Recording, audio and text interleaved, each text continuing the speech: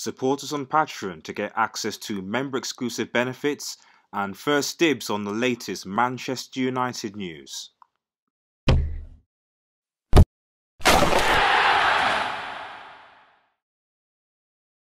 Hey guys, it's Old Man G here, back again with another video for Red Devil Studio, and today we're going to talk about Eric Bailly.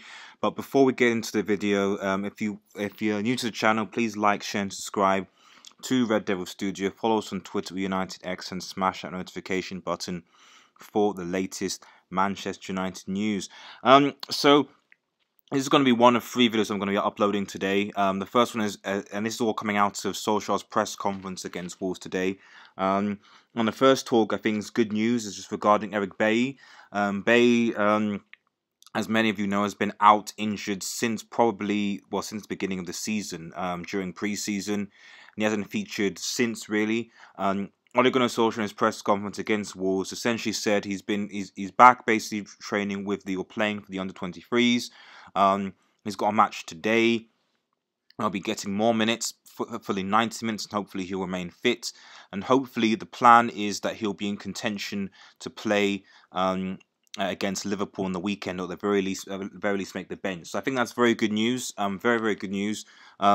To be honest, unless Harry Maguire is injured or the Lindelof can't start, then Eric Bailly, for me, on my point of view, is that he basically should just be on the bench, you know, so just ease him in 45 minutes, etc., and then hopefully just get him back.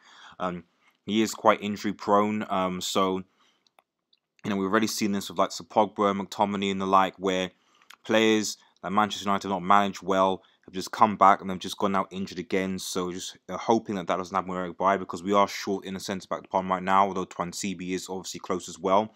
But it just isn't fair with the amount of games we have coming up to just rely on essentially 2 centre-backs, which is Maguire and Lindelof, and you know, I don't even count Jones as a centre-back, frankly.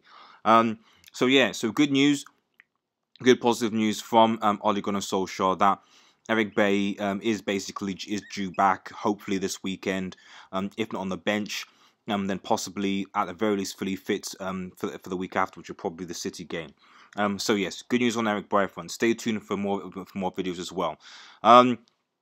Thanks everyone for listening. If you're new to the channel and want further updates, please like, share and subscribe to Red Devil Studio. Consider supporting us on Patreon.